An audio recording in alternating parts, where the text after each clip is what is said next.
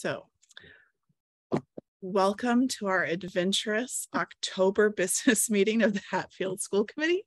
I'm Christy Boudreau. It is 7:18 and I'm calling us into session. First item on our agenda is a new standing item that I really would like to do every month at our business meeting, which is short. And it speaks to our mission. And so it's not uncommon for mission-driven organizations in their meetings to kick off with something that is sort of a short inspirational story or moment that anyone in the group can share that speaks to how they're seeing our mission come alive. So this is a chance, if there's been like a really heartwarming story from the last month or something that you're excited to see or a way that our district goals are coming to life, it's a chance to share that publicly. So I open the floor for anyone who would like to share a mission moment and give it a try, see how it feels. Connor. Can I unmute now? Okay. So I'd just like to share Broadly Homecoming. We had a robust turnout in the community, and a ton of kids come out and families and just community members to come out to the school, and then for the parade and for the games out back. It was wonderful. It's great to see everyone. It felt like it felt like it should feel, which is nice. So, yeah. And thank you to everyone here that I saw come out too. Anyone else have a mission moment? We're sort of catching up.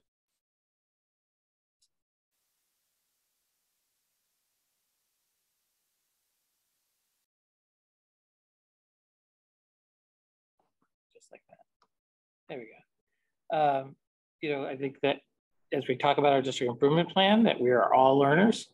And as part of our homecoming, we had Spirit Week, and we had a day that was to recognize very differently the seniors, and some came dressed that many felt were offensive because there were questions of ageism and ableism, and so we had to reflect on that really hard.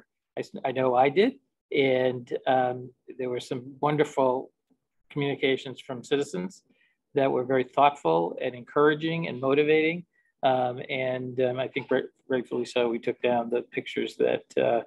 And the communications that were going back and forth. I'm not sure if it was Facebook or Instagram. So we're all learners.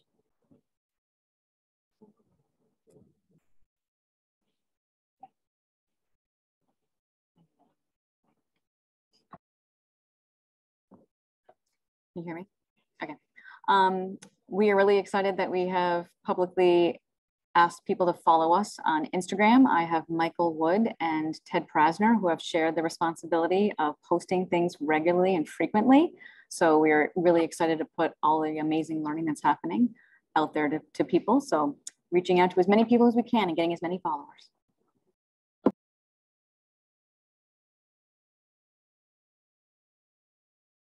Head is right there in front of you. Sorry, your name is right there too. Sorry, Mike April. The past week, we have had our SRO in the building at HES and with Officer Luna and Officer Brindley, and those are our comfort dogs. And it was Luna's birthday last week, yeah. And she had a lei around her neck, and so that was a big conversation starter with all the kids. And then today I heard one of our kindergartners have more verbal output than I've ever heard him have while walking them down the hallway. So that was fun. So that's a cool thing that we have. We've got the dogs here, we've got the dogs at both, but they've been at HES lately, and then the bunnies here. So that's something cool that we have.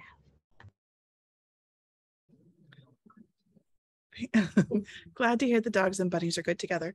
Thank you guys for a nice heartwarming kickoff with Mission Moment. We'll try that again next month, and committee members are also totally encouraged to have mission moments should you choose. And we're going to go to public comment, and I do believe we have some with public comment, and given our slightly different forum, I'm going to scoot out of the way so that they can present also so that anybody that's watching us has a chance to hear as well. So everyone has a camera? Everybody gets to be on. Okay. So are you sure you don't mind me I invading your? really do not. Okay. So my name is Jen Bogan. For those of you, I know some familiar faces, of course. And I have a 5th grade student at Hatfield Elementary School. My wife and son and I moved here about 4 years ago from Northampton. And there was a lot of conversation around that. And there was a lot of conversation around that because we knew we were intentionally moving into a community that was smaller, less diverse than the one we came from, and possibly had different political values or ideas amongst the general population. We loved Hatfield. We still love Hatfield. We live here. We're going to homecoming. We're going to events. Our son is thriving in the sports community and the community.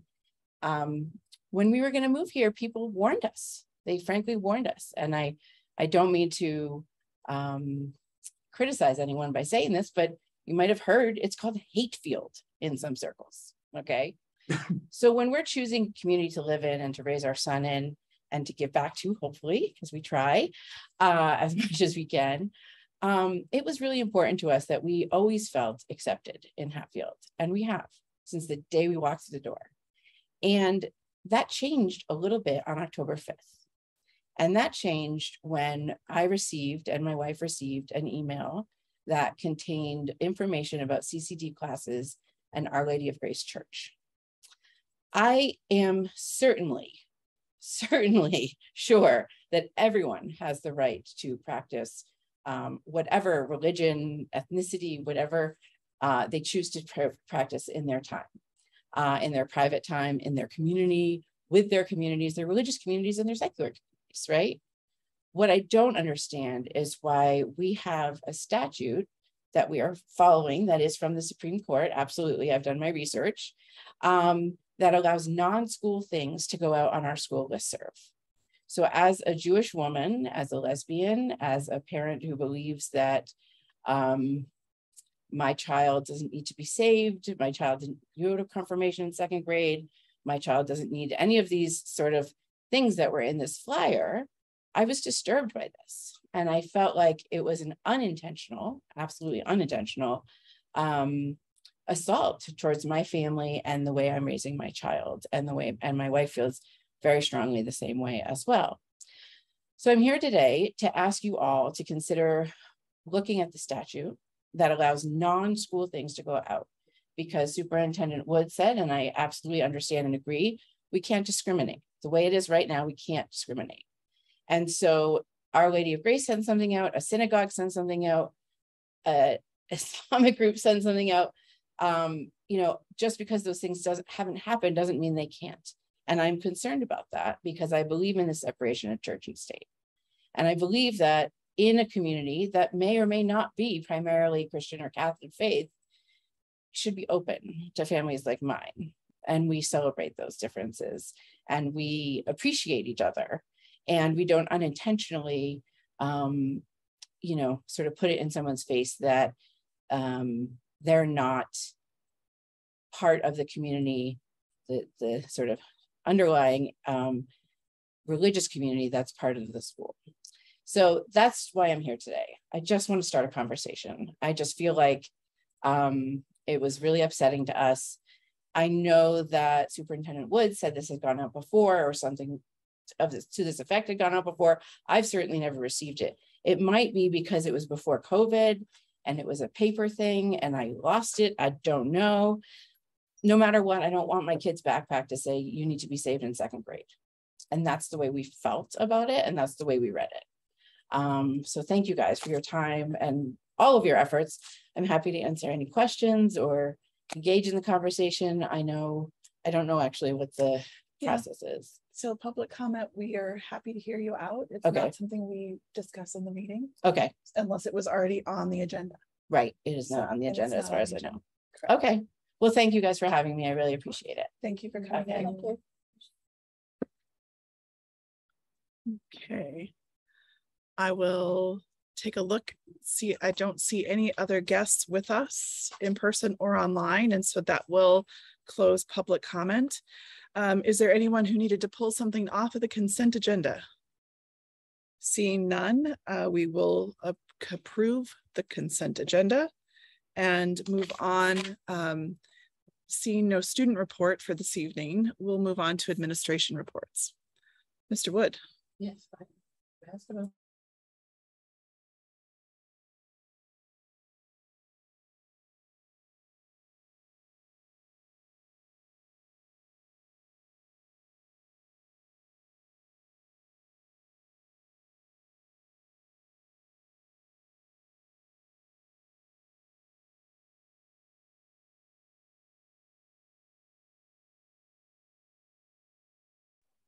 There we go. All right. Now I've lost my report.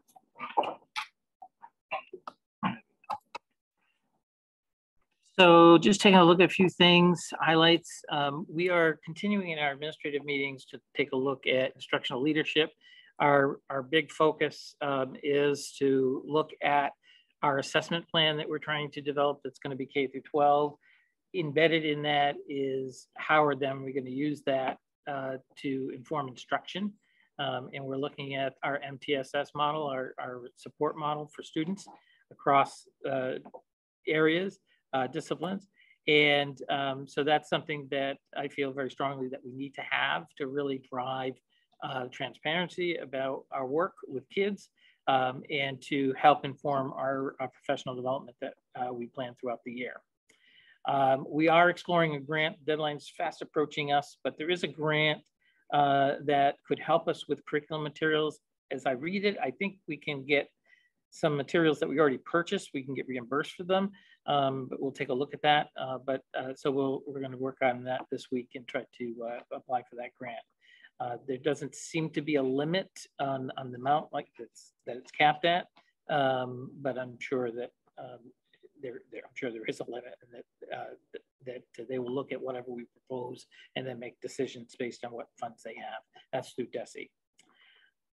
So I spent a good portion of last week on the roof issues at HES. I do have a vendor. I invited 3 in, 2 showed up. I do have a vendor that I'm going to move forward with to do a repair. I am concerned with the continued leaking. Originally, they proposed something that would be, they gave a back of the envelope estimate of $8,000, but they actually made a proposal that was roughly $5,700. And embedded in that is trying to identify a little better what the source of the leaks are. Both parties that came and looked at the roof, the other party had been up on the roof last year, but both that came this year did say that the roof is in rough shape, not only in the area that we're talking about for the leaks, but in other areas as well, that the type of product that was used in the construction of the roof is something that is no longer used in the industry, and it's a very thin product and rips very easily. And while the rips themselves aren't necessarily the problem, it's how it's used, the adhesive is to the roof. So if it's ripped and the adhesive is gone or small amounts are there, then the leak begins and it travels. So this is really an issue of find the traveling leak because it's not like easily like right above where the water is coming down. That much we seem to know. The DPW is continuing to work on our path here. We are making some headway. There's some progress being done this past week. We've had several loads delivered and they're working on that. We'll be applying for our 3rd leg because we actually think we're going to finish phase 1 and phase 2 with what we have with the billing that's come forward so far. And so we'll go with phase 3, which is sort of the circle back around to the front piece of the yard. So hopefully we'll get those funds from the CPA again this year. We are, as part of our security upgrades, we are doing some phone work here. So over the Columbus Day weekend, we had some electrical ports added where none existed. And so that work was done, and now we're going to have the phone company come in. I think we've finalized November 7th, 8th, that they'll be coming in after hours, so that they can start that work, and they'll do it over 2 days. We're also looking at trying to upgrade our video cameras that are both inside the school and outside of the school. We don't have full 360 view of the building here, and similarly at HES. And so we're looking at how to do that. In conjunction with that, we would like to upgrade our ability to buzz people in to make it more flexible for our staff. Right now, at both buildings, people have to get up and buzz people in. In most settings that I've worked in, they have something either available on their desk to just buzz people in, or really today there's availability of an app. There's an app for that. And they can buzz people from their phones wherever they are in the building with video ability, so they see who's there at the door. So we're looking to upgrade that to both make it more meaningful and I think really safer for our employees to have to, so they don't have to keep getting up and down. I mentioned the senior citizen piece. That day, the homecoming was wonderful. It was a beautiful day. Our teams did remarkably well. And so I'm really pleased that it was so well attended. I heard a number of people say it was probably one of the best attended. I thought last year was well attended, but actually some citizens thought it was very well attended as well. So, you know, just in general, I've been getting into classrooms a lot to just see what's going on in the classrooms. What I really appreciate in both buildings and really at all ages K through 12 is really the amount of interaction between kids and among kids around curriculum and the work that they're doing in pairs and triads as opposed to teacher on the stage, sage on the stage model. And so, you know, that dialogue, learning ultimately is a social task. And so kids have to talk about what they're learning. And I was actually in Ms. Guyot's class the other day, and you know, that's what the task was. They had to explain how they got their answer. And it was really interesting how some of the kids had a really hard time to do it. And they really were struggling with finding the words to explain what they did, because they had to think about what they did first. And that was task number one before they actually interacted with their peer. So I think, you know, we're on the right track in terms of getting kids to talk about what they're learning. That's my report for the night. Personnel, we have one driver we have a van driver that submitted their resignation. They'll be leaving actually officially at the end of the month. We have posted, we have not been able to find anyone for that. This is very difficult. We are canvassing. We've asked our bus company. We say, you know, we have the van. Do you have a driver? You know, in terms of just trying to get more hours for people and so forth. We've been, I think, Molly has been very creative in her approach. So it's a big challenge. We're not the only ones. And so we have not been able to fill it. So that's our only vacancy at the moment. We have not had any changes in enrollment. So we are doing well in that regard. Nobody's left, nobody's come. So our October enrollment will be completed and submitted. The solar piece, we're working on that. It's very challenging to get the actual information that we're looking for here. The bottom line is, I apologize, I did have a spreadsheet. I didn't attach that there. I will attach a spreadsheet for you. The good news is there is an overall credit of about just shy of $12,000. It's 11,000 and something. The challenge is that Eversource has not been able to talk to us about why we have such a large credit. We think it does have something to do with the sellback to the solar, but it's not detailed on the bill. And the timing of it is a little odd for it to have been that. So we need them to come in and talk with us, and they won't do that. And Riley's not been able to get a phone conversation with them to go over that. But solar's installed and running. And solar is installed, it's running. We haven't saved anything in terms of kilowatt usage. I mean, that seems to be about the same as I look back. I have a 1-year comparison. And I think we could do more there to save on energy in terms of, you know, what's on. I know when I leave at 4 o'clock or so, I'm going around shutting off lights before our night custodian gets here at 6, just so that we have that short time of saving some electricity. So we need really Eversource to come forward and talk to us more about how the billing works. The dates don't line up well.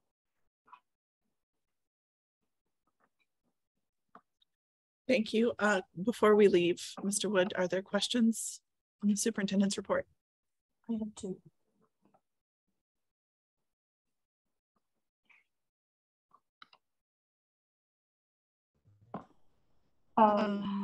Regarding the van driver, would it be possible to check with like the Council of Aging and see if their drivers want to pick up a few more hours?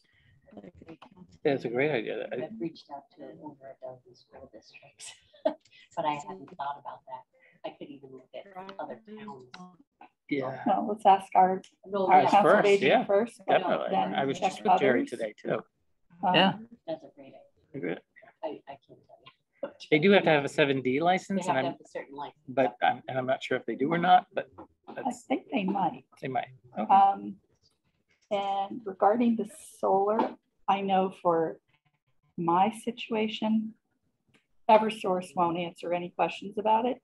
It's whoever we have solar through, our solar company, that will answer all your questions about how that breaks down and how the credits work. All right, so I'll reach back out rather to them. than chasing Eversource, try the solar company. Great idea.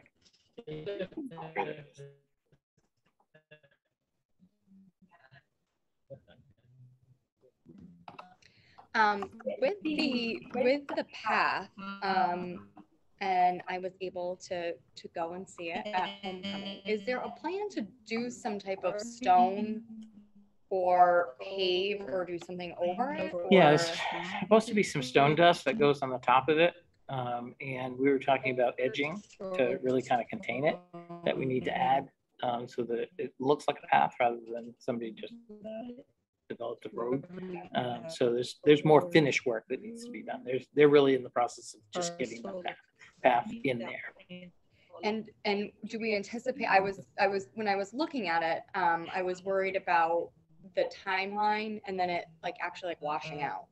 Is that dusting and is that anticipated that it would be done soon or? Well, we're kind of at the whim of the DPW in terms of, because it's not like a dedicated time for them. They're kind of fitting us in around the other projects that they have going. That's the volunteer part of our project in terms of because we're not paying for that. And so, you know, originally we had hoped that it would be in and completed to the second phase. And then this spring, they would probably do the finish work. So it would be after the rainy season. So, because I think very shortly it's going to be frozen.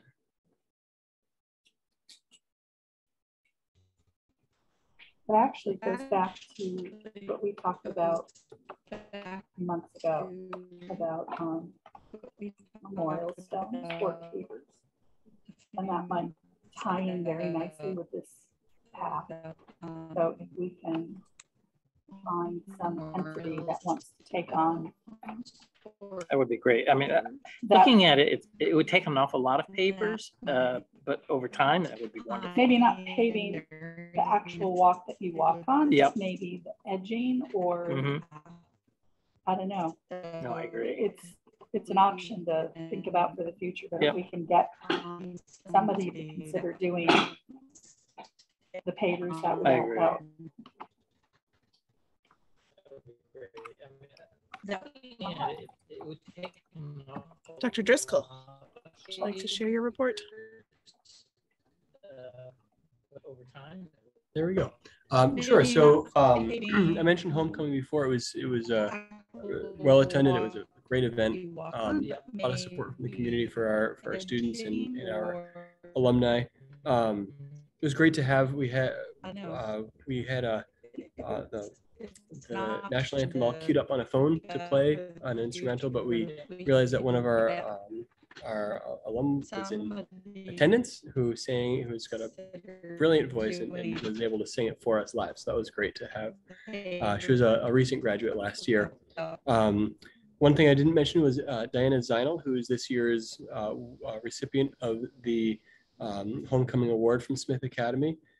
She received that for outstanding dedication and service to Smith Academy with work on the boosters over the past several years. So congratulations and thanks to her for all of her support over the years. Next, I'd like to go into some, I really kind of focus this update on some of the professional learning that's going on in the evaluation system. Those kind of things work together this year. So very shortly, educators are submitting their educator plans, which consist of 2 goals: a student learning goal, as well as a professional practice goal. This year, our school's professional practice focus has kind of narrowed it in on collaborative learning, which Superintendent Wood spoke to briefly in terms of what it kind of can look like in the classroom. That's been a progression from years past.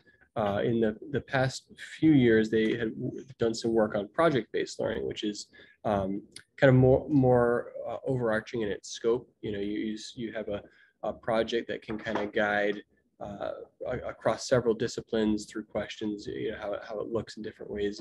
And that a shift towards project-based learning is a real kind of sea change. It's not just a shift in kind of like what's done necessarily in one class or another. It's a shift in educational philosophy as a whole, if you really go that route. And so we sort of distilled down, okay, what, if the work that we've been doing in that, what is the most impactful work that we've been doing, and what is the literature and the research say about that.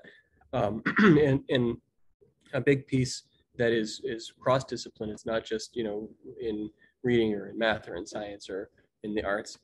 Is this idea of collaborative learning. And so learning that really embraces two big key components to be done well. It's more than just sitting together, or more than just working in groups with each other. It's learning experiences that as they're developed by teachers, they have 2 really kind of key parts. Well, more than 2, but the 2 big ones are what are called positive interdependence. So where students rely on each other for parts of their learning. So it's not just as Superintendent Wood said, the sage on the stage, or relying on the teacher to deliver information, but relying on, if I was paired up with Principal Petra, I would need something that she was doing or creating in order to do my part of that. And so the collaboration is not just, I got this answer, what did you get? Oh, I got this answer. It's okay, you got this answer, I need that piece so I can finish this learning activity that we're doing.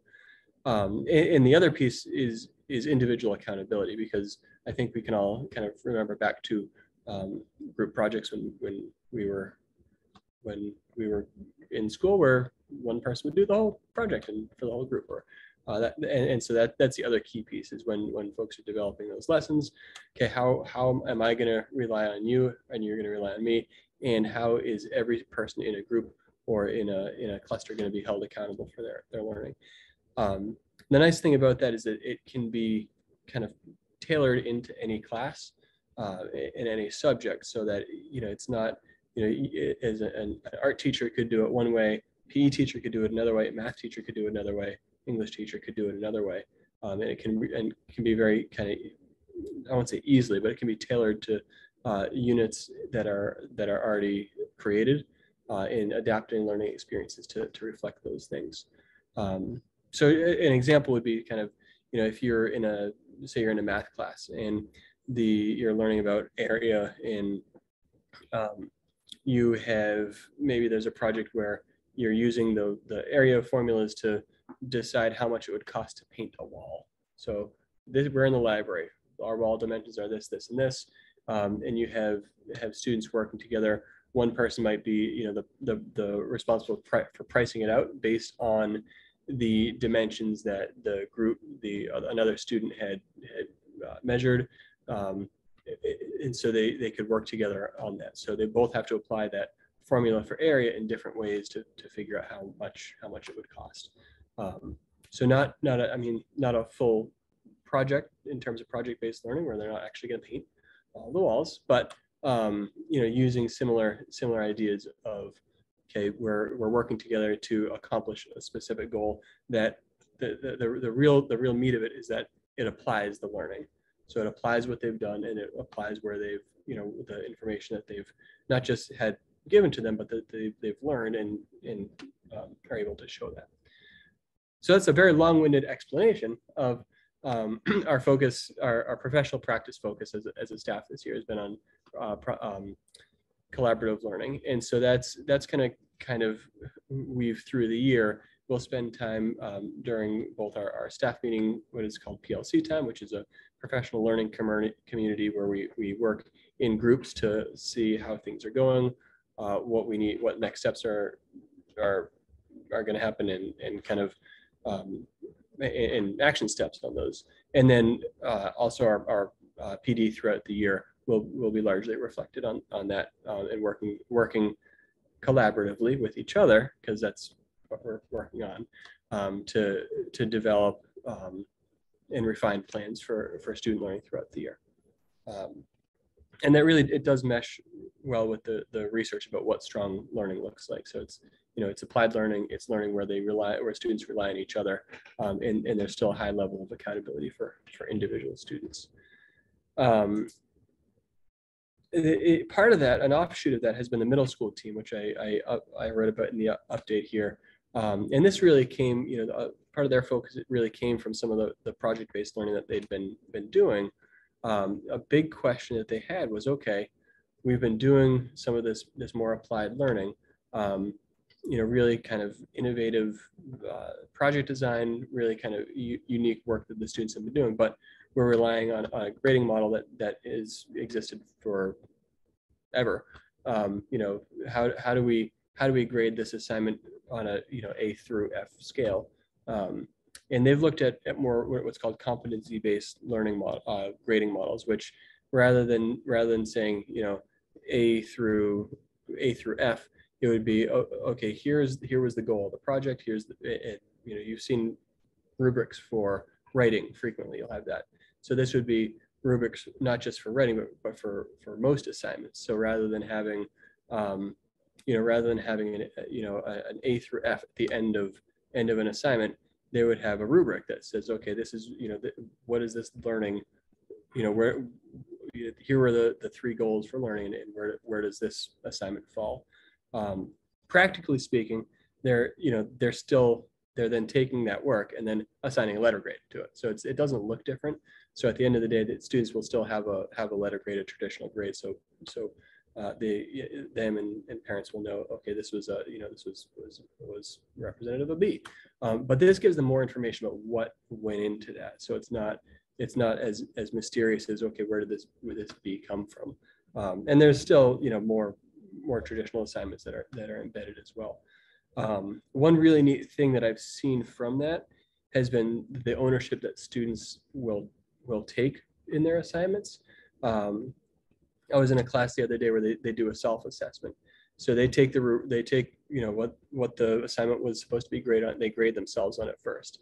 And frequently, most of the time, it lines up, they're really honest, it lines up right with where the teacher would place them. And an interesting trend was that oftentimes, let me backtrack a little bit. And if there's a discrepancy, there'll be a meeting a conference between the teacher and the student to talk about what the discrepancy is, and look at where the work is actually represented in the rubric. Frequently, students will be more critical of themselves in their work, than the teachers would have, and they'll have to have a meeting to say, well, you're pretty harsh on yourself in this particular category. Let's really look at your assignment here and what you showed. You showed this work. Do and it's led to some really great conversations. And the vast majority of students, because one of the things I'll it might be a little disruptive, but when I go into classes to observe, I'll usually talk to the students about what they're doing, what they're learning, how they're feeling about things, and overwhelmingly they have felt that piece of being able to have those conferences and being able to look at their own learning has been a very positive shift, and that's coming right from them, which has been great. Briefly, we had something we added this year was an academic support center, which uses peer tutors, so students can self-select if they have a big project coming up, or if they're not doing so hot in a class and they want to get a little extra help, they can self-select to go to that, and that's been we've been utilizing that more. I think recently, as we're heading towards the end of the first quarter, where people are realizing it's crunch time, they're saying, okay, or being encouraged by their teachers to sign up for that. And the last piece that I wrote about was we're hoping to run an 8th grade DC trip again this year. We've received one of 3 quotes. The second one should be coming anytime in the last couple of days. So we'll reach out about that as well. And we'll get 3 quotes to decide who our vendor will be for that.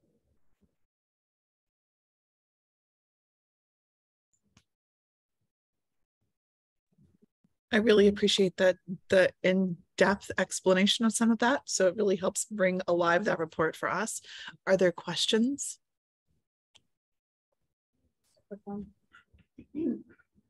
I just, so are we moving forward, are we using both the project-based learning and the collaborative learning models, or is the collaborative learning approach replacing the project? So the collaborative approach is the focus on not just individual projects, but kind of the focus of the year. So the way it looks for most teachers is, during every unit, X number of have X number of collaborative learning experiences embedded, and so it's more kind of widespread. The units that have been created for project-based learning, they already include that collaborative learning piece. That's a key part of project-based learning. So there are projects that have been created over the last several years that have gone really well that teachers are continuing to use, and they're continuing if they would like to develop those. But it's not, those are pretty, not narrow in scope, might not be the right word, but it's not as widespread. It was, there, you may have, a project, a project-based learning project, which is a pretty big undertaking. You might have one of those a year, but the collaborative learning piece was an effort to take what was most impactful from those and spread it out as wide as we could over the course of the year. Yeah. Anyone else have questions or thoughts they want to? I have to say it's really interesting to think about this in concert with the district improvement plan work and how they will dovetail. The idea of building community is so necessary for that to work well, because that's at the core of all of that learning. So it's really interesting. Thank you, Principal Petra.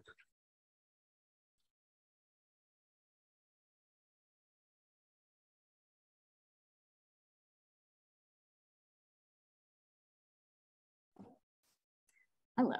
All right. We have done a lot of data or conducted a lot of assessments this fall on students. So we have been, my report is mostly focused on what we've been doing with that data. First and foremost, we have contracted with the University of Hartford. I brought in this consultant I'd used in my previous district.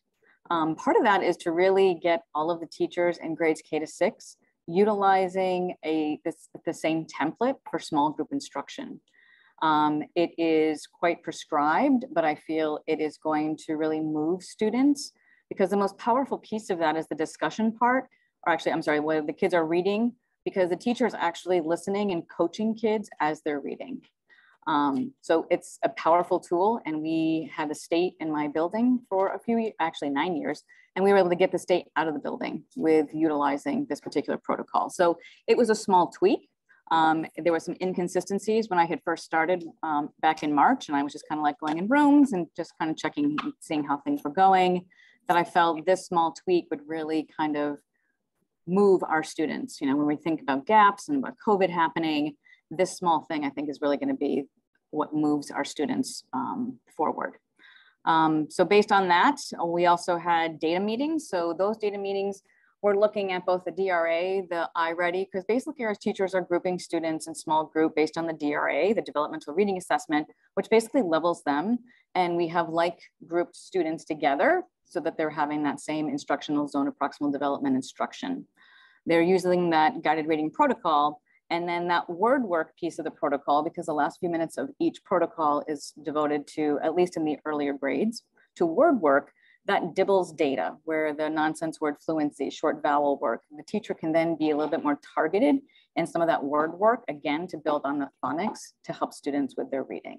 So those data meetings consisted of not only the 2 classroom teachers from each grade, but also our reading interventionists, both of them, the EL teacher when that student was in that particular grade and we were working with that grade, as well as our special education teacher. So we had everybody sitting around the table together, basically confirming, are these groups working? Are these the kids that have to be in this group together? And then we were also identifying students who might need remediation or intervention, and those letters went out, so that our reading interventionists are working with students who need a little extra support. So we're excited to see. We were doing this for our next data meeting should be, we do benchmarking in the winter. So we have a 6 to 8 week course to be looking at utilizing these current intervention groups. And then we will come back in 6 to 8 weeks to benchmark again and see if any of those students have progressed. If they're progressing, we either keep on the same course of action, or we might have to have different conversations about what needs to change. And teachers know that they can move students in groups depending upon how well and how quickly they're moving. So I have given them a directive, they do not need to wait. If they notice that a student is moving and progressing the way they need to, they can change groups with them at any time. We've even got one grade where we've actually cross-graded a student. We have a student in a lower grade who is reading at such a place that we have him working in a different grade because there was a group there. He didn't have a group in his classroom. So we're utilizing our teachers to, in fact, most of our teachers, or almost all of them actually, are cross-grading or within the grade, looking at groups of students together. So some students in Connor's class might be, 2 kids might be in his classroom coming into mine to do a reading group with some of my students. So we're utilizing all people using that process.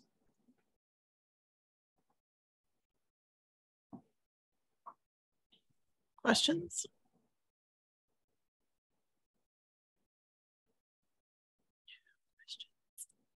So how do parents find out how their kids are doing? So obviously you've sent letters home if you want to do intervention. Students that aren't getting into interventional support, how do families know what's going on? I guess they probably won't until conference time. I mean, at this point, teachers are reading with students. We are definitely moving in, progressing them through the levels that they need to be by the time they end their grade level, because there's each, and I can't say it's different for each grade level. So they come in at a certain DRA level, they need to go, and depending upon the grade, it's many different levels, especially in the younger grades. So at this point, it's just working on small group instruction and whole class instruction. So I guess if no one's heard anything, then things are going well. Anybody? Okay, thank you. Dr. Bremner. Almost, Dr. Bremner, almost. So when are you officially Dr. Bremner? In December. Okay. So student services, we've been keeping busy, but I have a short update. We have contracted to fill our BCBA position for the remainder of the year. I was able to connect with a staff member who during last year and at the beginning of this year had been contracted during several leaves. So it's a familiar person. They already know our kids and our staff. So I'm really excited to have Greg Nephews on board. And then our new speech and language pathologist will be starting on Monday. And so again, for the second or third time, lots of kudos to Lori Kratzner for all of her help as our SLPA, and honestly to Kate as well, who'd been contracted back to take care of some things for us. We have, in addition to the driver, we have posted for a maternity leave at the elementary school in our department. So we are actively seeking candidates for that position, and it's been posted on a number of platforms. For data and accountability, we had, when the state came for our tiered focus monitoring on-site last year and they reviewed files, there was one item and it ended up related to something that a different district had written, but one item needed to be redrafted immediately. We did that this summer and passed that. That's checked off now. And then we had our 2 items for the continuous improvement monitoring we had gone through, and we completed the first set of due dates was September 30th, and passed all that in. All that looked good. So we're all on track in that way. Professional development, continuing. I've done a lot of work this month, particularly with the pyramid model with our preschool team. That is, in a simple way, MTSS for preschool. And so we have Marlene Robbins, who comes out, and that's grant funded through the Pyramid Consortium, through the feds, through the state. They have their own grant. It's not a grant we have. They're grant funded themselves. So she joins us for PD and provides high quality PD for our staff, and she'll be coming out on site on the 8th. I confirmed that today. And then the team here at SA, we've been exploring some executive functioning curriculum.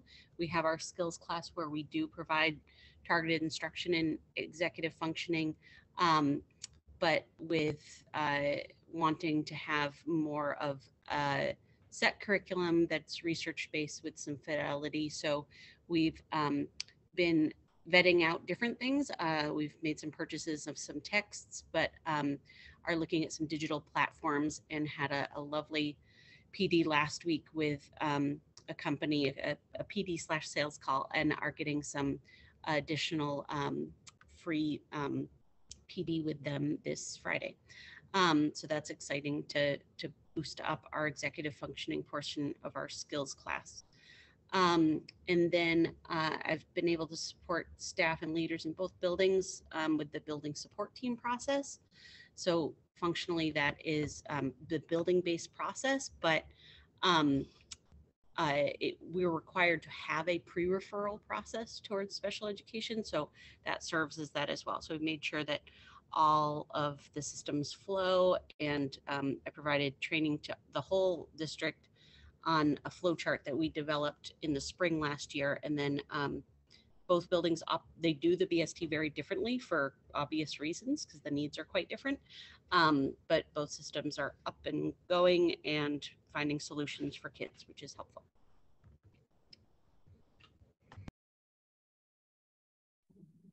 Any questions? Thank you very much. So with that, that'll close out our updates, and we'll move on. Well, actually, still an update. Budget subcommittee update. Mr. Sullivan.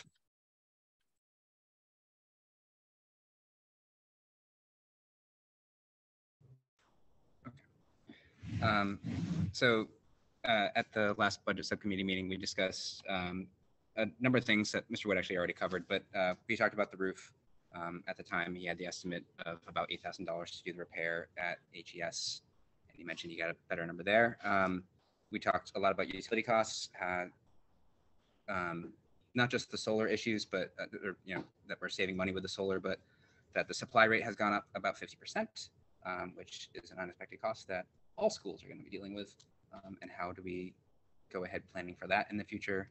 Also, we're looking at increased costs for trash pickup going up, so things that will be an issue as we develop our budget. Mr. Wood did let us know that the town received a larger nursing grant this year. Last year, in 21-22, it was about $14,000 for coverage of nursing fees, of nurse supplies, anything in the nurse's office. This year, we got up to about $30,000. So that's fantastic. And then we are planning on starting on our work on next year's budget earlier than normal. We're going to start that, get the ball rolling at our next meeting so that we have all of our ducks in a row, hopefully.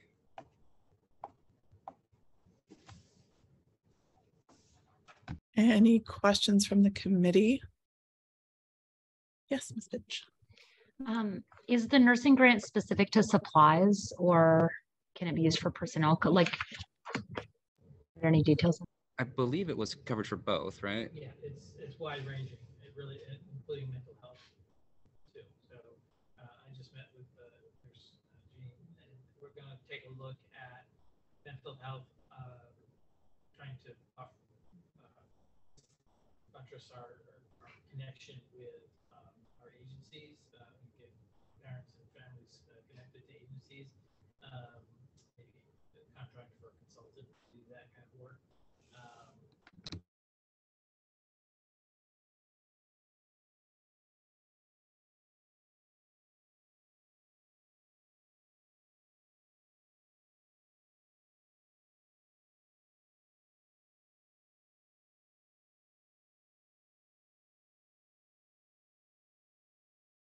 Thank you.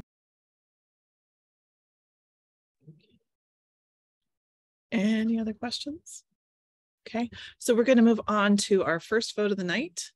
And this has to do with CES and their capital reserve fund. And this is something we are required to vote on. And Kathy is going to help make that make more sense to us with a quick update, because I'm sure you read it along in your packet, but Kathy can explain better.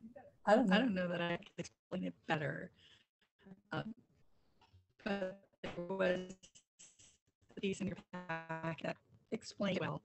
The collaborative was founded by school districts in Hampshire County, and their articles of agreement have very strict instructions about how things happen budgetarily and with finances. So the collaborative would like to create a capital reserve account. And to do so, they need specific approval from each member district. They have to have 2/3 of the member district approve this. So that is why this is a separate vote, wasn't in the consent agenda, because we have to clearly know what we're going on and understand that we're getting the collaborative permission to open up this reserve account. It costs each district nothing. It's with their own funds, just setting aside funds for capital projects. So I'm going to just ask publicly one of the questions I asked, which I think is really clear, but just in case, is there any downside to us supporting this vote? None at all. Okay.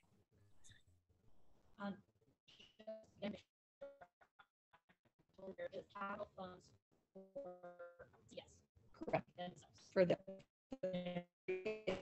So there's no additional cost coming from any district. No. It's basically they get to set up a different bank account. yes, Okay. and they just need permission from all the districts that are members. Is there anyone, from Ms. Brimner?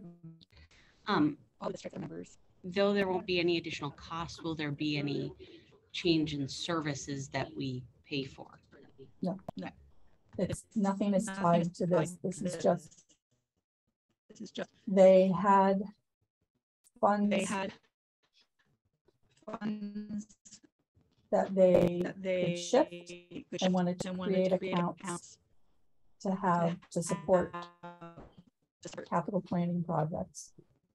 They want to do some renovation work, and by earmarking money into this account is the cleanest financial way to go about it. And anytime they're talking about moving money, changing accounts, it has to be approved.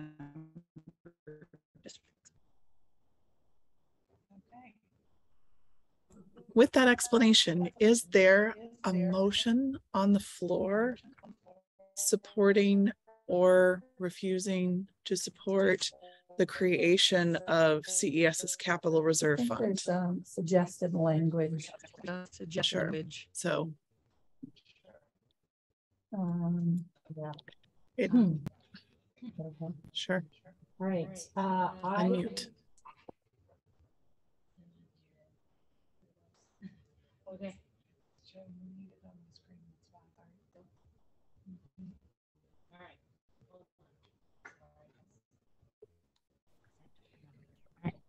Okay, I will move to approve the creation of the Collaborative for Educational Services Capital Reserve Account with a balance limit of $5 million for the purpose of accumulating funds for the acquisition, maintenance, and improvement of capital items. Is there a second? Let's take a voice call, like go around just to make sure we have clear accounting. Adam, would you like to kick us off? Aye. Bench, aye. Boudreaux, aye. Engelhardt, aye. Okay, so very clearly we have 5 supporting votes, no non-supporting or abstaining votes. Thank you very much. Thank you, and I will fill out the paperwork and hand it over.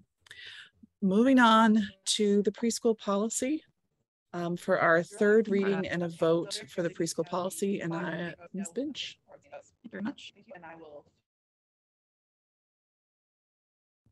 Okay, the school committee has been given the 3rd edition of our proposed preschool policy.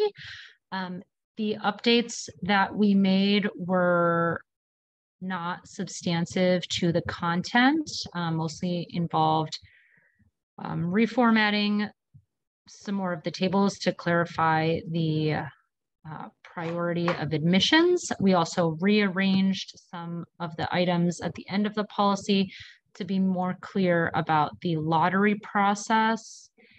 And we separated out the long section about considerations for families with multiples. Do you have anything to add, Ms. Engelhardt? Okay, so I think that's all I have to present about it. Okay, is there a motion? Anyone would like to make a motion to put this up for a vote? I'll make a motion to accept the preschool policy as written. I'll second. 2 late seconds, always so exciting. Okay, before we vote, is there any further discussion on policy IHBBA? I'm just curious if you guys received any public input on it at all. That's my question as well. I did not receive any additional public input since. I have had input early on and it was somewhat split, but probably in the head count leaned to where we landed with the 3-year-olds. I was asked, but not given any input. Just wanted to know. Thank you. I would like to very publicly and very deeply thank the policy team for really digging in on this one because it's so much clearer. And so it feels like a nice combination of there was really good evidence-based policy change that came in, but particularly just clarity, which I think the previous policy didn't offer. And so I think that will serve the district well. Any other? Okay. Are we ready for a vote? All in favor of approving preschool policy IHBBA? Sullivan, aye. Bench, aye. Boudreaux, aye. Engelhardt, aye. Okay, so moved. I think we can do it with the voice vote, but that's okay. Never hurts. So, yay for a new policy. And that wraps that up. And so we're moving on to our district improvement plan. And so I just want to clarify what our goal is tonight for the district improvement plan, which we've been working on very diligently. Does anybody need a printout? Everybody have one? So thank you, administration. Thank you, Ms. Engelhardt, for working on getting some of the notes that we had from last week into the plan. I thought it would be important for us to share this more publicly tonight. I'm going to see if I can actually put it on the screen, which, you know, bear with me. And that way we're sharing this publicly, but not taking a vote on this tonight. So here we go.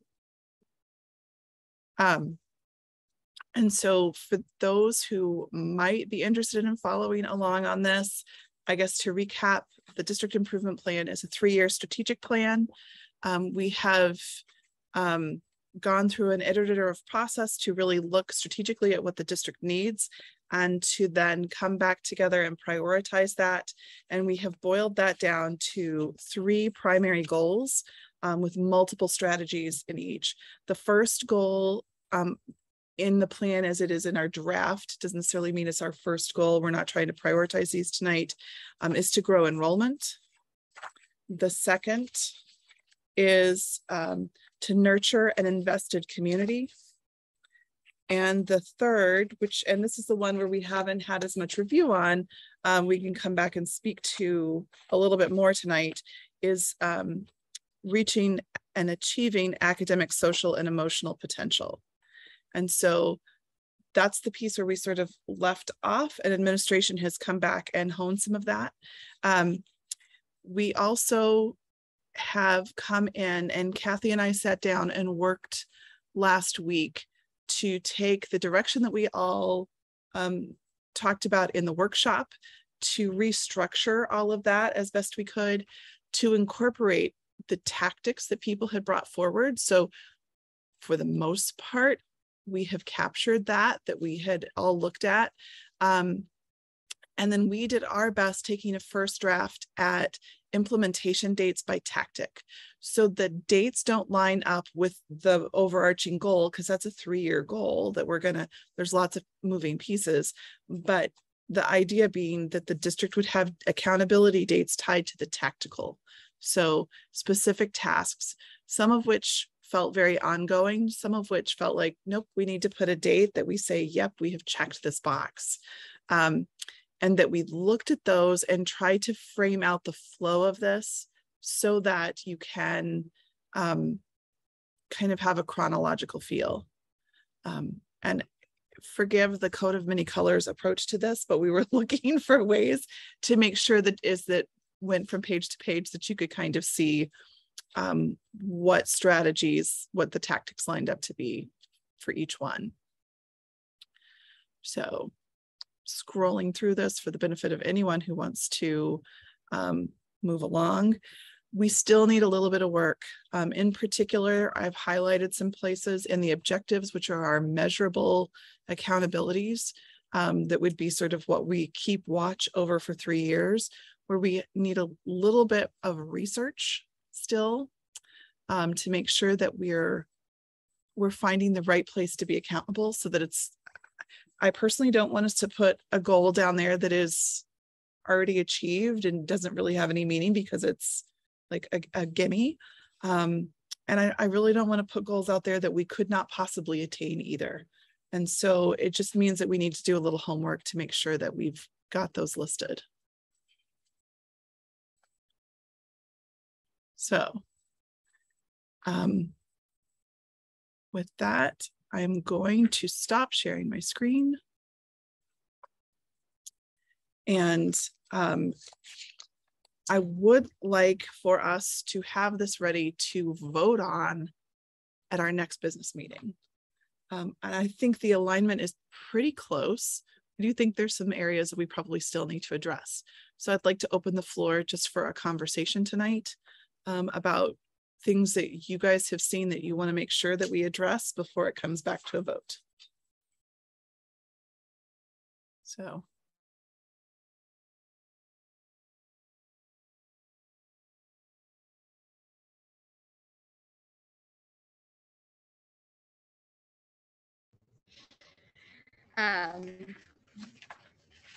I would like to see, I think one of the biggest areas of continued edit is on page 5, with deliver meaningful continuous professional development, and kind of decide, like in here, it says move to goal 3. So see if that strategy, as well as those tactics, is going to move into reach and achieve academic, social, and emotional potential. I still think that there's a need to speak to academic achievement and and our plan to make sure that we get our students there. So do you see the PD strategy moving lock, stock, and barrel onto The third goal? Is that what you would like to see it do? Or is there a different approach to it? And I'm totally open, Jen. I just want to. I think it's fine if it's included in. I think it's fine if it's included in the third goal. I mean, I don't. It fits in there. It fits in there with a line and deliver curriculum. I think it makes that. I think it makes that goal. I think it makes that goal. But I would be happy to see it be a standalone or to. But I would be happy to see it be a standalone or to fall under that strategy. But what would be important to me is that that strategy and those tactics, it kind of all goes For together. me, I can see how, as we do continuous professional development, how that ties into student achievement. And I like that link. I mean, to say that that's what it's there for, that part makes sense to me. And it might, I mean, I don't know if it joins aligning and delivering curriculum or it's those two merge somehow. Did you guys talk about that? There's already one tactic, which is provide PD. I think the point is, though, that one tactic didn't speak to the No. Okay. I understand that, and I like these other tactics, but I think that justifies why it would be. Why? What? There it goes. That the tactics would be in there. I understand that, and I like either way. But I agree that goal 3 makes sense. I like it in goal 3. Either as its own block there, or if we can alter the wording with align and deliver curriculum. I like it in goal 3. As part and parcel with enhancing quality professional development. If we can alter the wording with make sure that it's emphasized in significance, that with the whole point of goal 3, we're trying to show how we're going to get our kids to achieve, and PD is definitely going to get us there a big part of the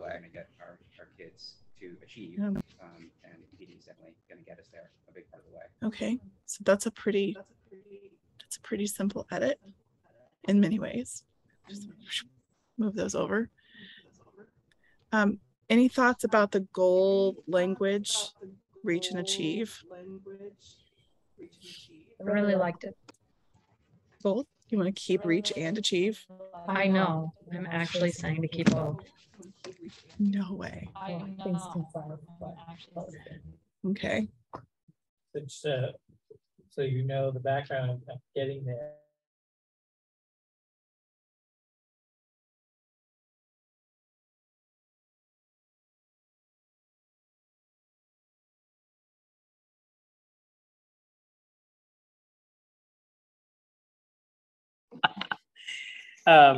So after the last meeting, I think Molly started it by saying, you know, let's get some teacher input on this. So we she created not a word wall, but a word cloud. And so we got teacher input from that, and those two words resonated through the word cloud. So that's why they're more prominently and both in that goal.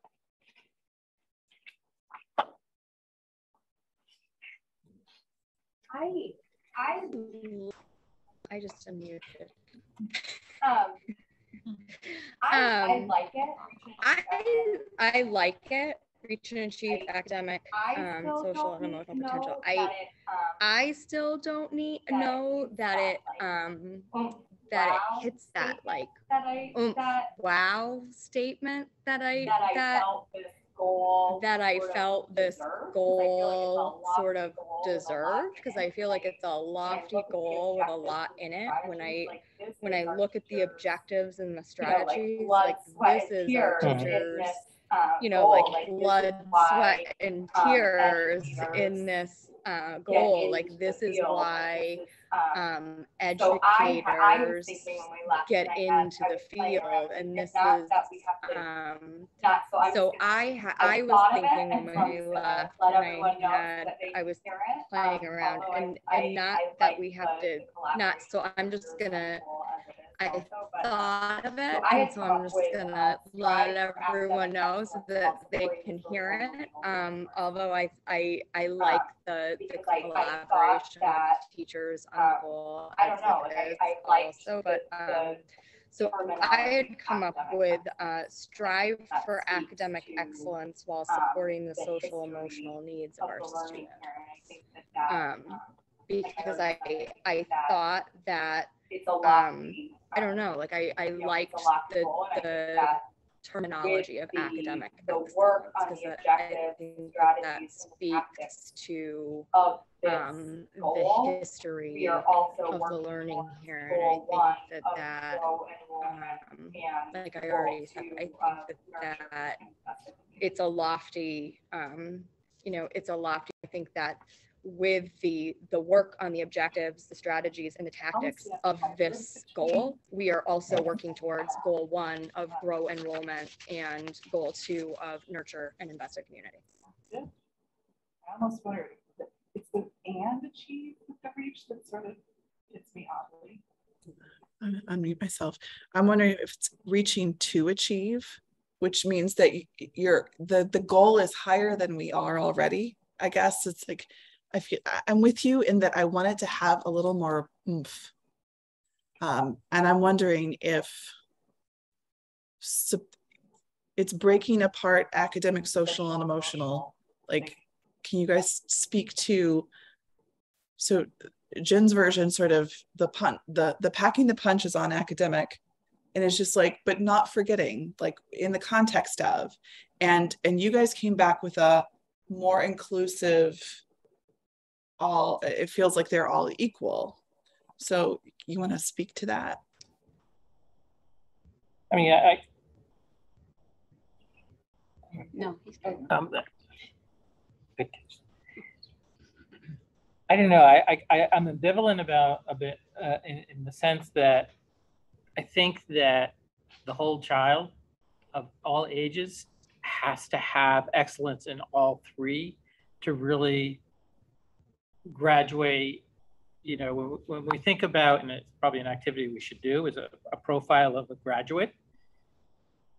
We want well-rounded young people who go out into our community and beyond, who have strengths in all areas, but over the course of the years, their strengths may vary because of where they are, right? I mean, some kids are going, you know, have a banner year academically, but may have missteps socially, and therefore have missteps emotionally. And so the following year, we may work on those more, you know, with more emphasis, with strategies, with teachers and so forth, with that particular student. But in the end, we want there to be a balance of whatever their potential was, it was reached.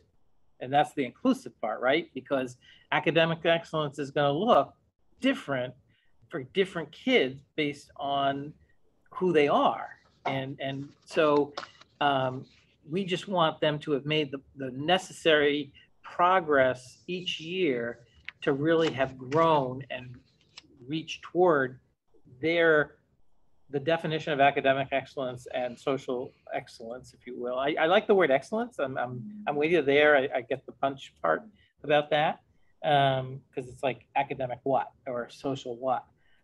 So I get that, but I'm sort of struggling with trying to emphasize one over the other two, because I think they're all so vitally important, and each child is so different that their strength when they graduate here may be emotional intelligence. And so, and if we help to develop that and contribute that along with their family, you know, that child made it. You know, to me, they've reached a potential that you know, we contributed toward.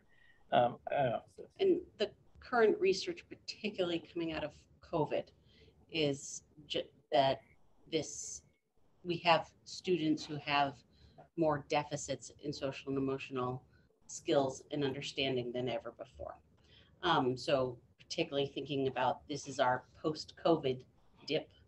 I think, you know, outside of the research for the last 15 years, talking about this importance, I think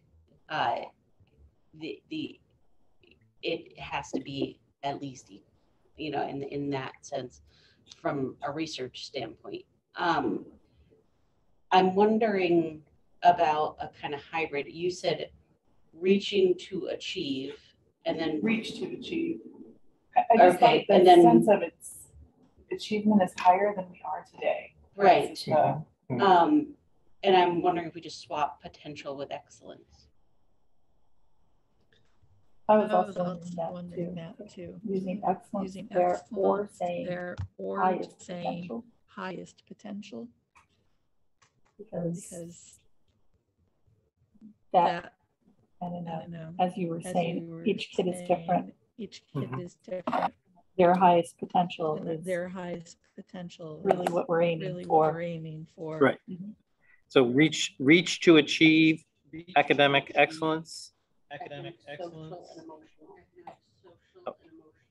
Or highest potential. Reach to just sounds reach to achieve just sounds I don't know why. Reach forward and achieve sounds so reaching is the action and then getting there. I don't know, reach forward and achieve. Like it's so reach for excellence reaching in the academic, social, and emotional achievement. Getting there. So reach for excellence in academic, social, and emotional. Actually, we didn't need that. Just reach for academic, social, and emotional excellence. Were you on there? Sorry. No, I changed. Now I have something to say. So there's too many words. I read this in the packet and I was like, that's really nice. And now I'm like, oh, it is a lot of words. You can completely disagree with me, but we could take academic, social, emotional, and really embed that in the objectives, like bullet academic, bullet social, bullet emotional, and kind of like take it out of the overall goal, just to make it a little bit. So anyway, make the goal reach and achieve. Or potential. Reach for excellence, or reach for excellence, or reach for excellence. Reach and achieve. Yeah. Achieve our highest potential, whatever, however it comes there. I don't like highest potential. Feel that's limiting. I do. And that was kind of the vibe I got when I read reach and achieve academic, social, and emotional potential. it felt to me like the bar was set kind of low is what it felt like. And I do feel like as a behavior analyst within the public schools, I also view part of that social and emotional learning as tied to students being supported appropriately academically. And I think that there isn't really, and I think that because you mentioned COVID, I almost feel like that's more important now than it used to be, because kids that, you know, come to school, and although there certainly are your students that are going to come to school after COVID, and for reasons that are not tied to academic reasons, are going to be in a place where they need a lot of social and emotional support. But what I see a lot of in the public schools are kids that are kids that are all in one grade that are coming back at very different levels for very different reasons, and that is the beginning of a really big social and emotional struggle. So to me, excellence, and it could be a student who who was anyways going to have significant academic challenges, or a kid who just was a little bit underserviced or didn't get what they needed academically during COVID, I feel that our job as a school and as teachers and a school team is to really start with making sure that academically we're providing what they need, because I think that then it becomes easier too to tease out what are these kind of additional outside of school social, emotional, mental health resources that we need to give these families. How do we service them within the school? And so that the goal when I was thinking of it, that was just my thought process. So if we said reach for excellence, and then we had bulleted tactics that separated out academic, social, emotional. Well, under the second goal, which is nurture and invest in community, in the objective community block, in the objective, there is a small heading. So we can have a small heading for the small heading of so we can have academic, a small social, emotional achievements here of and then colon academic, social, emotional measured by or obtained by, and then colon or these bullets that are already there. In some ways, I actually like that better, because the objective, while the goal is really kind of like the big picture, the objective really includes measurement, and then we're sure that we are in fact measuring in each area. Rather than just like saying we're going to address every area, we actually write down how we will measure each one. So I think it's nice. Right now, the strategies don't particularly align with that. So the academic strategy, like right now, everything pretty much funnels to the academic piece. So everything that's written in strategies is there. We had a few pieces about identifying students with needs and programs for diverse needs that we felt like needed to come into this, that didn't fit any longer with some of the other goals. And so we were looking like, okay, let's not lose them. So there's a little note at the bottom of that page. So really don't lose them, but they don't fit in here yet. So if we do that, then there's sort of the need for kind of two more strategies in this piece. One speaking to social and one speaking to emotional, or some hybrid of them. So we were looking like, okay, let's not lose them. So there's a little note at the bottom of that page. So really don't lose them. In the emotional piece, could we say something specific to emotional intelligence? Because as Molly alluded to earlier, there's a lot of research. Our students cannot label emotions. They can't identify emotions, and they definitely are still working on regulating them. That all goes under that umbrella of emotional intelligence, which I have a plan to address, starting with the staff and then with students, and there's a curriculum to go with it. So I just couldn't give my staff one more thing to do while they were reading the manual and playing with math this year. But that's definitely something that they're open to, they're interested in, and definitely could be doable within the next 3 years with this plan. So I think emotional intelligence would be definitely a good strategy, if not objective. And thank you for adding in now to the end of that, because that's like emotional doesn't really. It's got to be emotional intelligence. Yeah. Is there a social component to that? A social intelligence? Or there isn't. That might be more of like, that might be more social pragmatics, sure, because that would be kind of like more about that whole social the getting other along. component, and it actually was something that we were just unpacking with the Smith team going through the executive functioning piece, is we're seeing a lot, and this is across many districts, and we're having this conversation, of deficits under what's described as executive functioning skills. And there's no clear diagnosis of that. It's not one of the criterias, categories that we have. But it obviously is impacts related to different diagnoses, but particularly post-COVID, coming out the executive functioning skills of the kids after having a year, 2 years, 3 years, not having that demand level that they have to have in a school setting between social and sensory and organization and sorting out information as it comes to them, that in order to access school, we need to continue to build these skills. And what I hadn't really unpacked until we were working on it with the Smith team last week is we've traditionally thought of executive function as only those organizational skills, and it's not. It's so much more that fall under social and emotional. And kids can't even start looking at academics. They can't understand the directions given to them. They can't regulate their bodies unless they have those skills. So it is, I hear you, there's chicken or the egg kind of thing.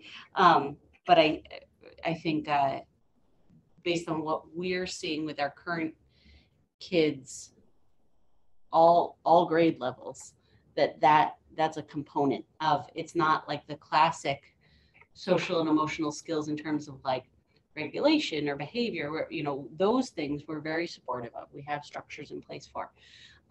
It's a matter of these like student soft skills and self-regulation related to task completion and understanding.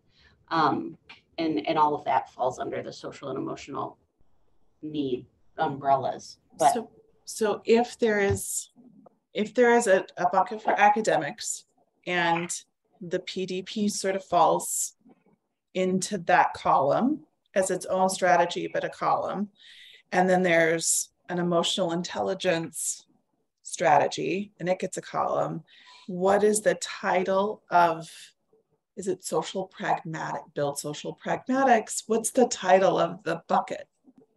How do, like, do those break apart? Yeah.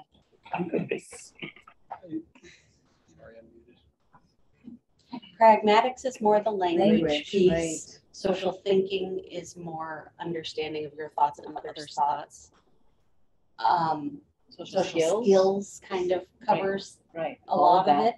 Because you have to incorporate not only your ability to communicate with others, but understand your own feelings in that and your own perspective. And there's the empathy piece of being able to understand how someone else might be feeling, and then regulation. So I think the skills piece would be social skills. It incorporates too many things.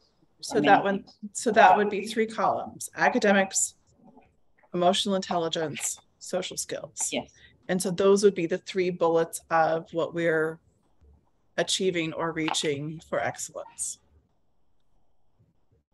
Mm-hmm. Let's stop and feel, does that have the oomph we're looking for? What did we decide upon for the goal? Did we decide? I don't think we have a clear decision. I thought the goal was reach for excellence, and then the objective was going to, and then the we need kind to of pull it out the was 3 going to pieces: kind the of academic, pull the it social, out, and the emotional. the three pieces, the And then academic, from there, the the social, strategies and the would emotional. support And those then from there, the strategies would support. So in doing, we may have an extra, it might be more than 3 objectives in that, because there's more measurement there. So there might be a PD measurement in that. that's a little, that's a piece, because it would be a strategy specific measurement that would, and that way it wouldn't just be one academic piece. I'm curious if the writing rubric starts to feel like it falls underneath. It does. Yeah. I can almost see a lot of what's in the pink and the blue kind of push over to the academic piece. Yeah. In a meaningful way. So if the writing rubric, could that become a tactic in the green? Mm-hmm. Is that? And I almost think we should broaden it, given the work that the high school, middle school and high school is doing, that it should be content rubrics. Would that make sense? And that way we could start looking at it across different content levels. The yellow item of measurement for inclusive skills. We already are going to have that all underlined strategy. Is that something different? What was? So this, we need a little, like, as we're lining this up, we need to come back and say, okay, how are we measuring for the academic success excellence? Like, what is the measurement of academic excellence? What is the measurement? And right now we have district level performance is a piece of that. We may want some other district, like right now we have a placeholder for math scores. Does it need to be math scores? Does it need to be math and like, we need to decide what we're going to measure, because what we measure gets done. So I think it's yellow because it's not finished. It's yellow because it needs defined. And then my question is, how are we going to measure emotional intelligence work and growth and achievement? And social skills. And social skills. That's my next one. The measurement is the same with in some ways.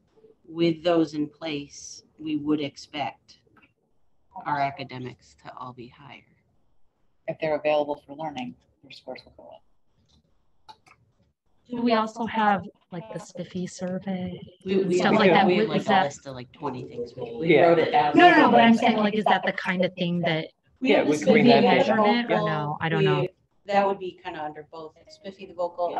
We were talking about, we identified that there's certain grade levels we don't have something for. So we're trying to look at, there's screeners related to it. Right, because currently there was an opt-out letter went home to families for grades 3 through 6 at the elementary level on the CLIS, because we were working with the state. We're one of the districts that is trying to incorporate more information, more data around students' feelings about how they're at school. And it's all based on CASEL. So is that what you were talking about at our last meeting, that there's not good standardized measures? it only has 2, only 4th and 5th. We don't have any other data other than 4th grade and 5th grade. So this at least gives us 4 grade level spans of data versus just the 2. I would also want to add that I do think in kind of looking at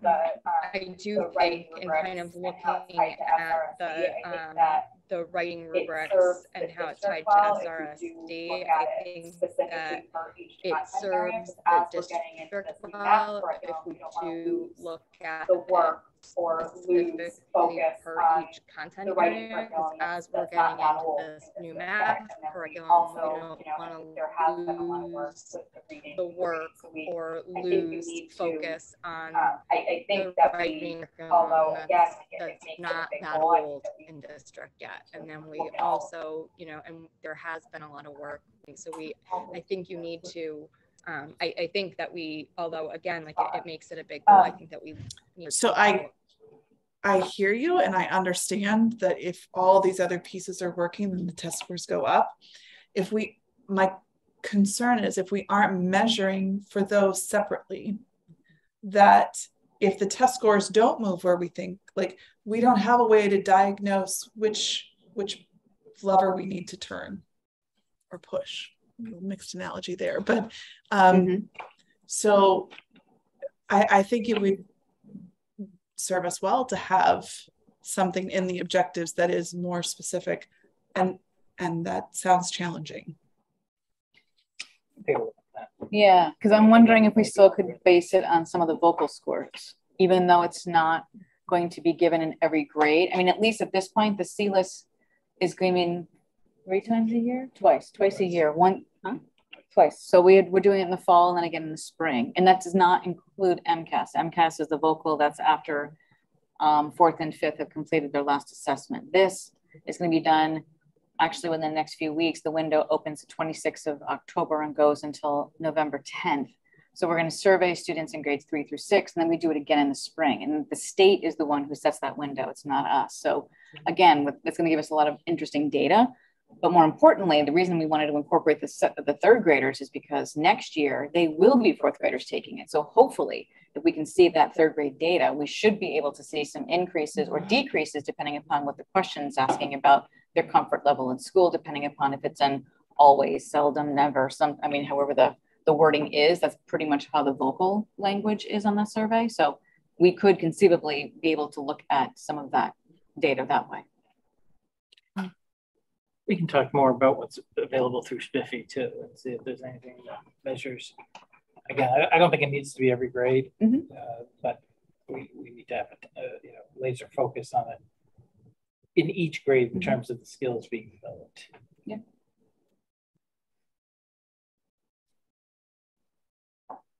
Just out of curiosity, are you seeing post-COVID, are you seeing a difference with it impacting more younger grades? It's a combination of both, and I think it depends on the grade of what that looks like. Or the older grades, or a combination of both? At this point, it comes across as being very immature behavior, and that immature behavior is globally. It's in the social pragmatic piece of getting along with others, explaining how you feel, the impulsivity of some students to just, they've been home, they want what they want, they just think it's okay to just get up and go get it. So it's a kind of a combination.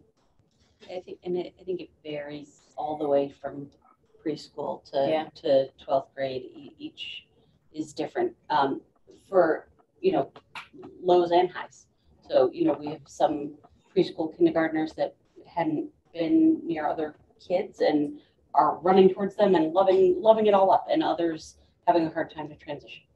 And we have older kids who are maybe taking some risks they haven't been able to, and others who are scared to take risks. So I think it varies, but all of those things mean we have kids away from the what used to be the normed curve in a bigger way. So we want to bring them back, whether it's we need to encourage some kids to come out of their shell. They may behave just great and do their work, but then can't go to that spot where they are collaborating with their peers. That kind of thing. Yeah, I think practically speaking, that's the biggest thing I've seen and heard teachers talking about at the high school level is, that's one of the reasons we have collaborative learning as a focus point is, there are kids that are struggling to work together. Things as simple as, this is how you talk among a group to get to a certain goal. And there are some that are doing it really well. A lot of them are doing it really well. But I think we see more of a wide range than we have in the past in terms of ability. Along with that comes a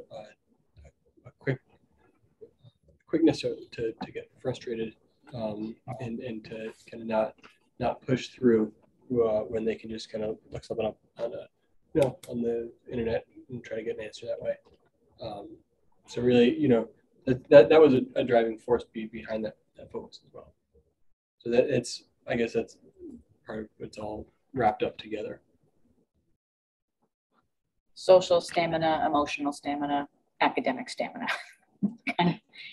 It fluctuates.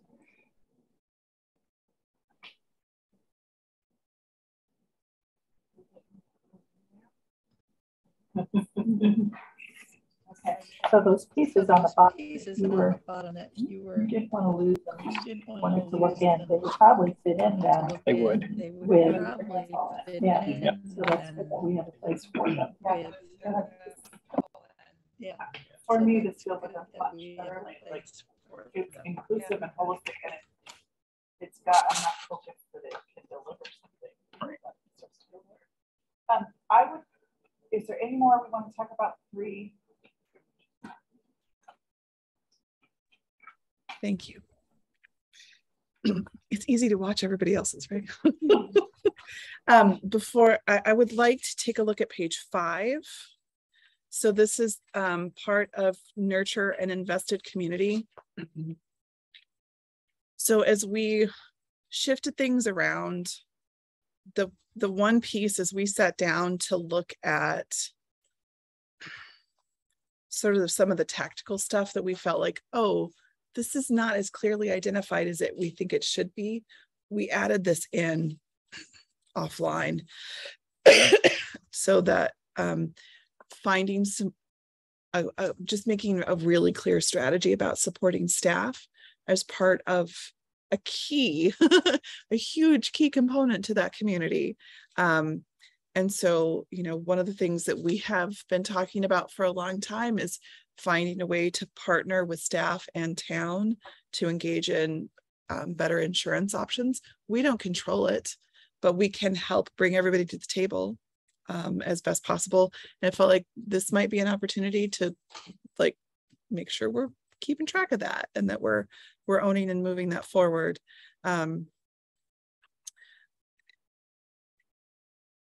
Budgeting for PD is sort of a piece of that, Jen. So some of that stuff moved into that, but I feel like there's more that belongs here that sort of came up in conversation, but it wasn't necessarily a specific piece that was written on another part of the plan.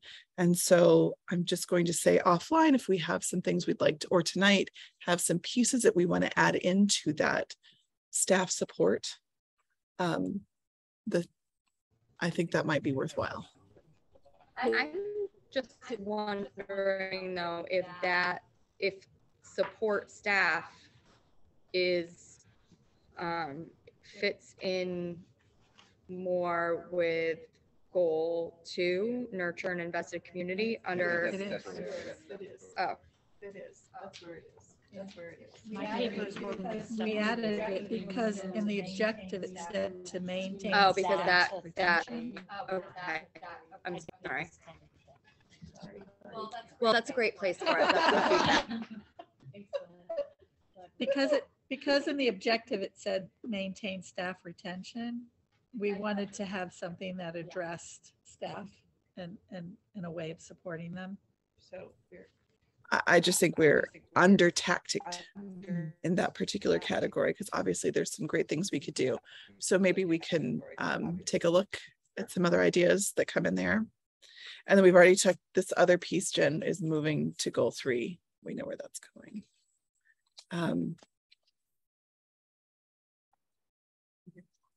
Under tacticked. That's new language for tonight. So there is still some homework. If anyone would like to volunteer to do some homework before this comes back in a month. In particular, we need a little work around objective setting. I will do it with someone. I would really love to have a partner. Let the admin do the goal 3 at least first, and we'll help you.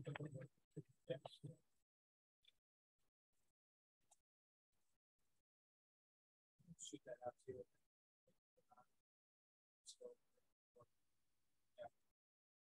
Yeah, that would be good. The other piece, administration, I strongly encourage you to fill out and look at and bring back your changes requested on implementation dates for tactics. So we really didn't try to stuff it all into the next 2 months. We thought about it, but we didn't think that would work very well. But there are pieces that we did feel like, ooh, there are a few things on here. We're like, October, we need to check that box because a lot of stuff started to fall after it. And And as we looked at backing up things from budget season, you'll see sort of March is a pivotal period because we would need to have things in our budget that got approved to go into the rest of the town budget stuff. So some of these decisions and thinking need to happen by then in order to keep moving into the budget process. So that's how we got to some of the dates we reached. Okay, so any further discussion on the dip? Are you dipped out? And so last on our docket tonight is a report out and a vote on the superintendent goals. As you guys know, this is one of our key responsibilities as school committee members, is working with our superintendent. And he has delivered some goals. So I turn that over, Michael, if you would like to speak to that. Yeah, I mean, you had them to read. You're near the.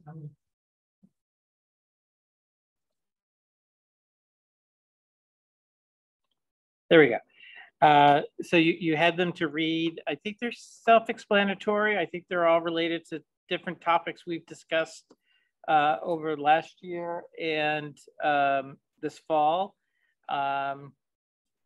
The first one has to do with looking at race, equity, diversity, and inclusion, which is something that is near and dear to me, and I think we've already seen evidence that there's learning to be had. Then looking at finance, I think that this is going to be a very challenging year. I don't think that it's going to come to anybody's surprise that as we look at fewer ARPA funds, we're going to be challenged to align what's really a robust district improvement plan with a budget that affords it. So we're going to have to be very creative in how we budget. So I've put that forth. I know that I've got it in terms of the timeline, it really has to be not passed at town meeting, but probably simply leaving it at endorsed by the town and select board and the finance committee, because we're thinking the timeline should be do the evaluation in April. So everybody who's current on the board, should there be any changes in May, isn't faced with sort of a what kind of situation with an evaluation of the superintendent for a year. Then looking at communication, we've talked a lot about that over the last year and this fall in terms of everything from marketing to communication, what's happening simply and going on, how to talk about events that we need to talk about with the community, difficult conversations. I know that Christy has had a lot of experience in this. This is her field, so I'm envious of learning more from her. You know, really looking at this, I drafted a plan. I think I need to look at how to refine that and make it connected to the district improvement plan. And I just to kind of maybe back up a little bit, as I've learned about this process and just in general in the SMART goals, the real idea behind them is not just to do something, like just have a product. It's actually to learn something, and something you're gonna, you know, that's gonna keep with you. So, you know, as I've tried to write the goal, it's about what I'm gonna learn, although the end product is gonna be the evidence, and hopefully I'm showing you what I've learned, and that's what I'm being evaluated on. And then something really near and dear to me, it's just something I've wanted to create, not only here for a lot of reasons, but to look at a dashboard, to learn more about the data that we have. Hatfield, even as small as it is, it's been very hard to kind of put my hands on data, everything from financial data to student data. It's just not in one place. And we really need it to be one place so that we can be, you know, that our teachers can look at it, our principals can look at it, I can look at it, you can look at it, our community can look at it, and we can have meaningful, for the most part, real-time data that people can say, oh, that's where you got that number. That's why you're talking about that number. as opposed to somebody, groups of people coming in with 3 different conversations about 3 different pieces of information because they got their numbers from 3 different places. So those are my goals. Okay. Committee, do you have questions or thoughts, requests? Becca? Can you just clarify? I liked how you formatted sort of like a product at the end of each goal, but I don't see one for number 4. I don't know if that got cut off. I think when we put it into the agenda, but I don't have it electronically either. I was wondering. Oh, it did get cut off. It's the student. It's the data dashboard. Data dashboard.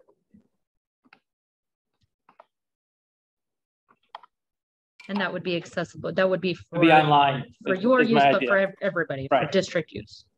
Okay. Thank you.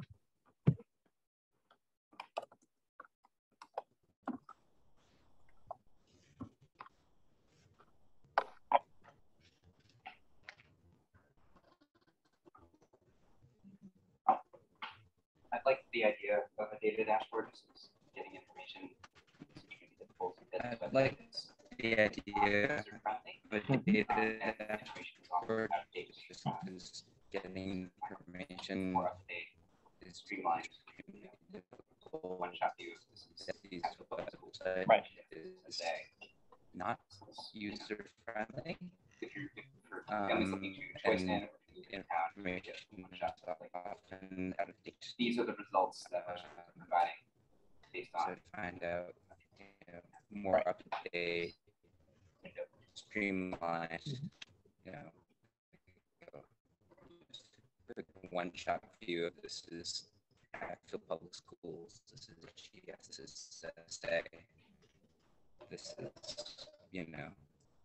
if for families looking to choice in or move into town. I will make the motion to accept the these are the results attendance goals as presented.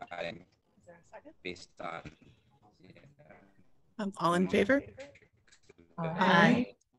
So moved. Passed. Okay, so we will next have a report out on those goals. Michael will report back in January, since we formalized this in October, and then the formal evaluation in April. And the next time we see these, they'll be back into the nice little DESI format. We'll just prepare ourselves. So, okay. With that, is there a motion to adjourn? So moved. And I hear many seconds. Yes. So thanks, guys. Who didn't get the second? I think Becca has second. Okay, all in favor? Aye. Thank you much.